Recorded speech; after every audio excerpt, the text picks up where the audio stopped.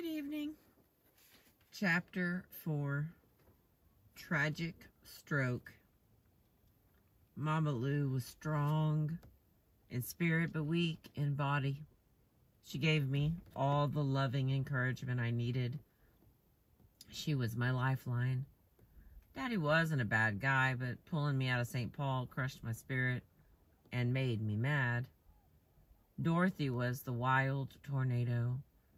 Who knew when she'd come storming through? If it weren't for Mama, I do believe I'd have gone off the deep end. Mama kept me together. She was the only adult who tried to understand me. She was one of those older ladies who could put herself in the place of a little girl. I felt her compassion.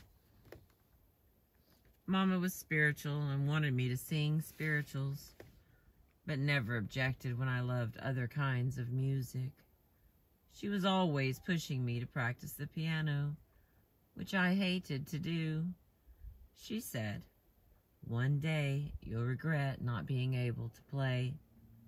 And she was right. She had listened to country music on her little radio, Hank Williams or Jimmy Rogers.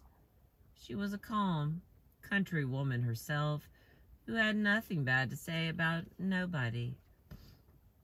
Mama was no honky-tonk lady, but every weekend she'd take me down the street to a family who threw one hell of a backyard party under the palm trees in the cool California night.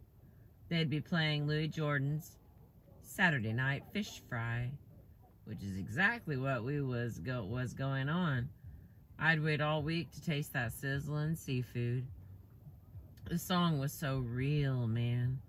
We were living the lyrics. Cats yelling, bottles flying, fish frying. I was one happy child. Back then, for all the fears about that little girl who had been chopped up, there was a nice sense of neighborliness. Tom Bradley, the future mayor, was a friendly cop walking our beat, working out of Newton Street. I played in a park on 22nd between Central and Naomi and had a pool. That had a pool and recreation hall. That's where I took tap dancing and ran with some kids who'd have a big influence on me. I was 10 or 11 when I met Alex Hodge. Alex and his brother, Gaynell Hodge, could sing. Along with Eugene Church, who'd become another close chum of mine, they formed the Fellas, and then the Turks. This was when pretty singing was all the rage, and believe me, these cats could chirp. Later on, they'd have hits like Pretty Girls Everywhere.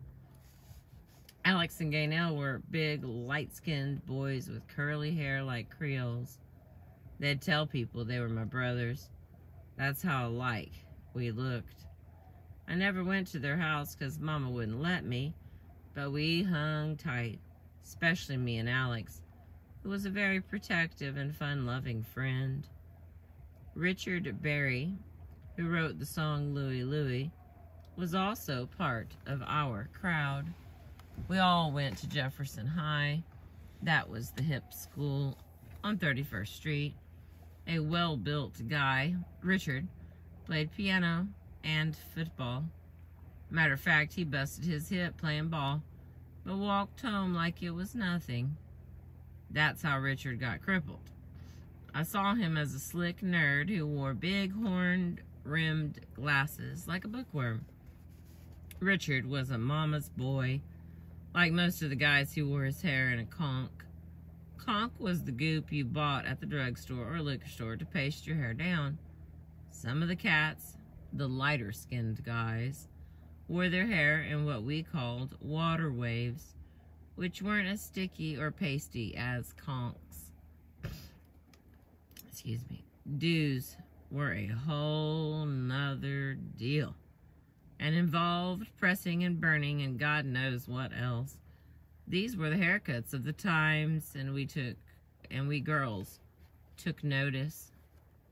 I was surrounded by talented boys, Eugene, Richard, Alex, Gaynell, but I do believe the most gifted of all was Jesse Blevin.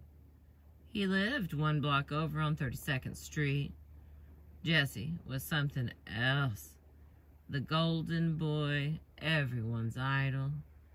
He was 5 or 6 years older than me, and a legend in our neighborhood.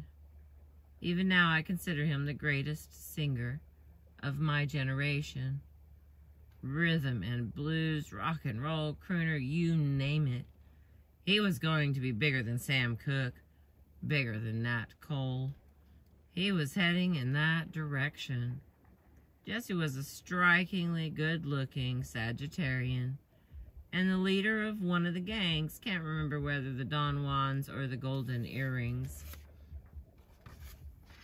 In those days, gangs fought on weekends but didn't have big-time shootouts like today. Jesse spoke Spanish and hung with the Mexicans. He could hang with anyone. Every girl in the world loved him, me included. His hair was half good, straight but wavy, worn slicked back in a duck tail. He had the most beautiful body of any boy in the city. He was buffed before buffed was in. I can still see his muscular chest popping all out of his white slingshot. Lord, Lord, Lord. Jesse wore his jeans tight, tight, tight, and had these Huaracha sandals with taps on the soles so you could hear him coming. He had strong legs, walked bow-legged, and smiled with these big old juicy super cooler lips. Soup cooler lips. When he peered into your eyes, you melted. This was when every guy, black or white, wanted to look as cool as James Dean. But Jesse, well, he was beyond cool. He already had a hit in 1950, singing on Big J. McNally's All the Wine Is Gone. Early on, Jesse also wrote Earth Angel for the Penguins. Oh my God, I love that song. He formed groups called the Sheiks and the Clicks.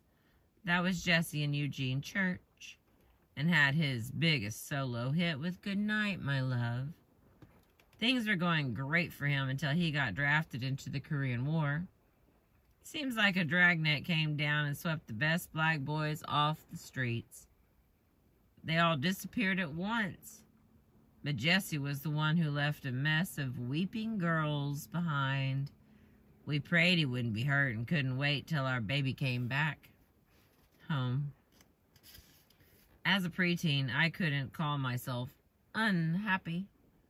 I was pretty good at school, a solid B student without half trying, and advanced when it came to running with the older kids and picking up on the prettiest music. I still hear sweet songs like the Spaniels, Good Night, Sweetheart, Good Night, playing on the soundtrack of my childhood.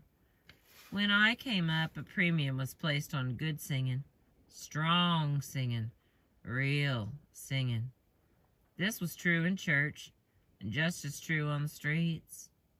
There was no faking it, no room for almost rands.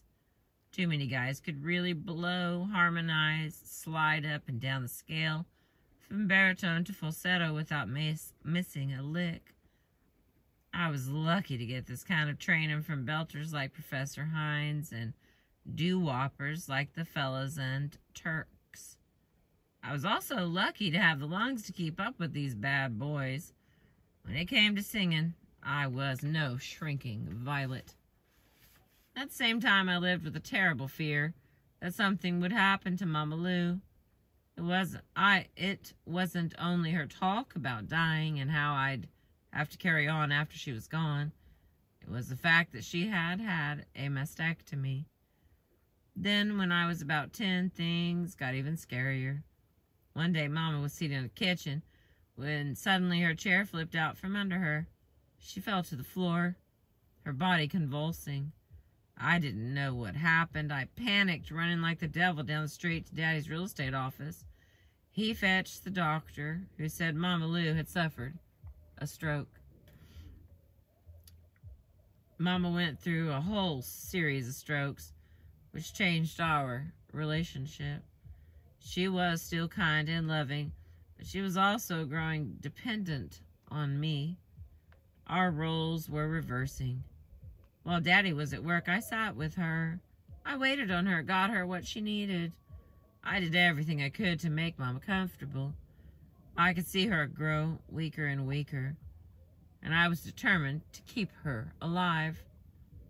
Every summer, Mama and I went to San Bernardino, where Daddy had bought a house. He'd usually stay behind in L.A. to work. Sometimes her sister Ida came along, but it was usually just me and Mama. The summer, when I was 12, was traumatic. Dorothy had moved to Northern California some time before to be close to Uncle James and Aunt Cozy, who were working San Francisco. Meanwhile, in L.A., Mama's health was deteriorating fast.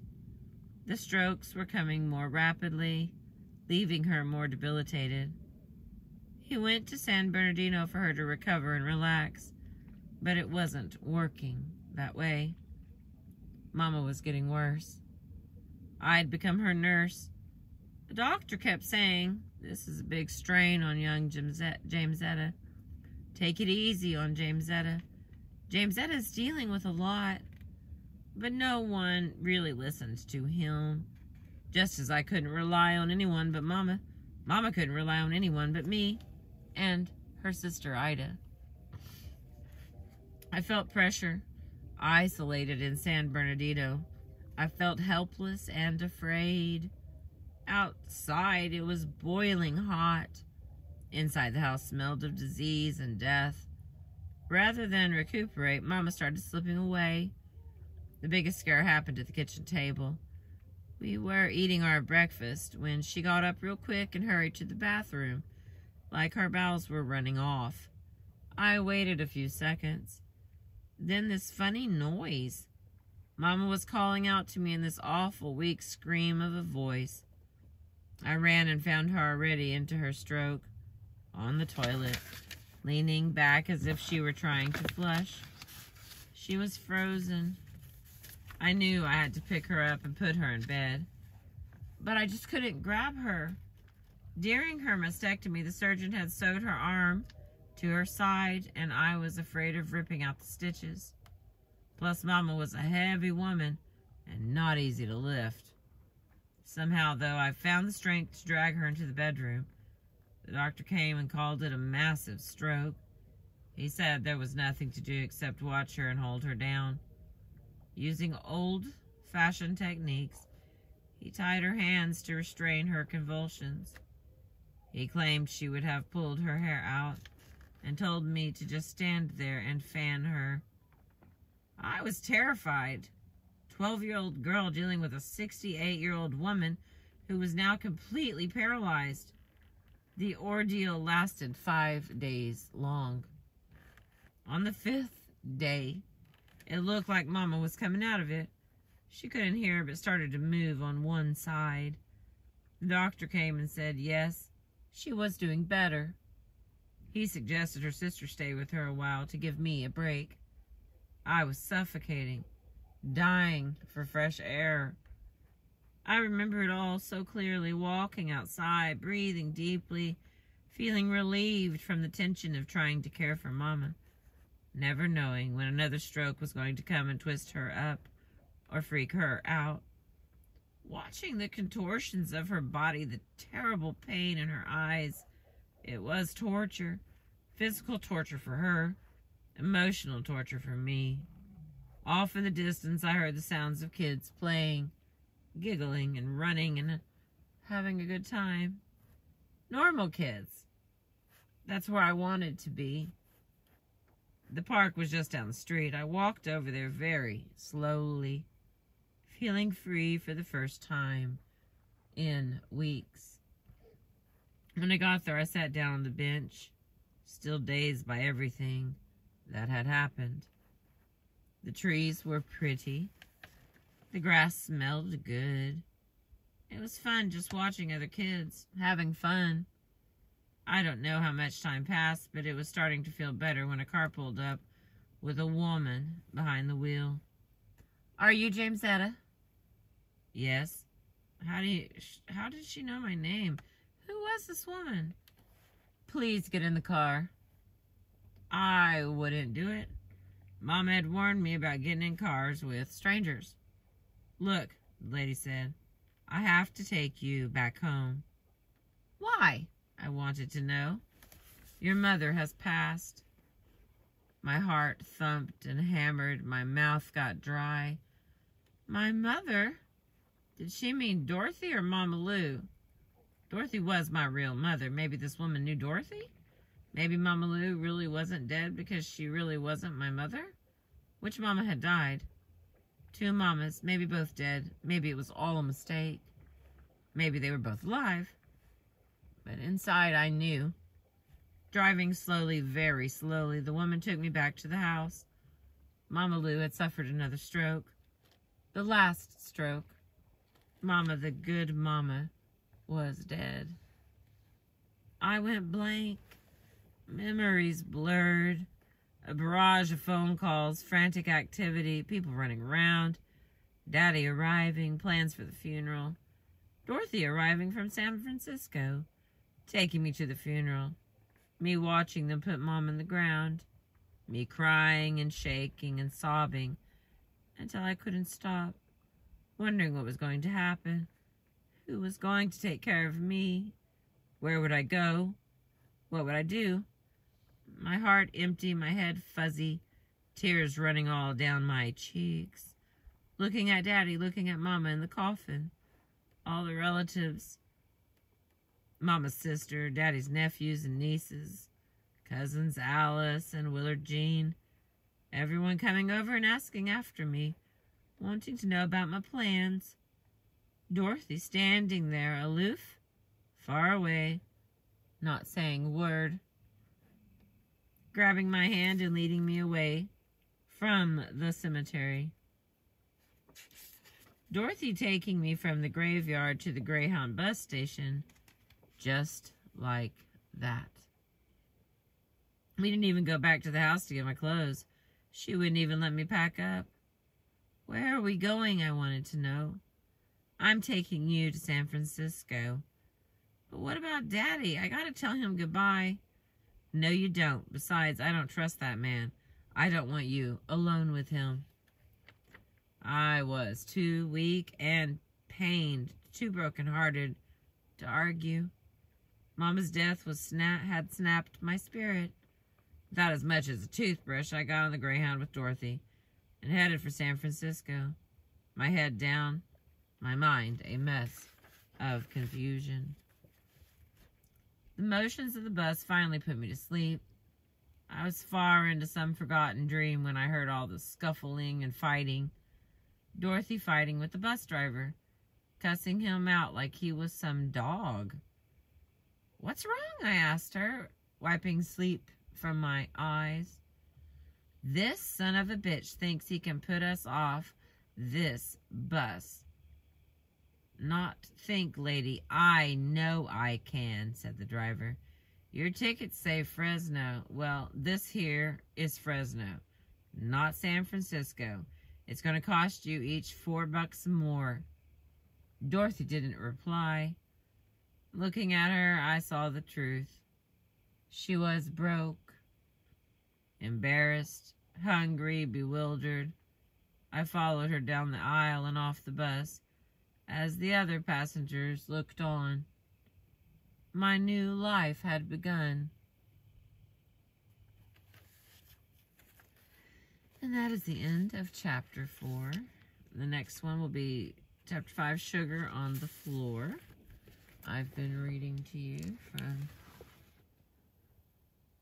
Etta James' book. Thank you for being with me. I appreciate you.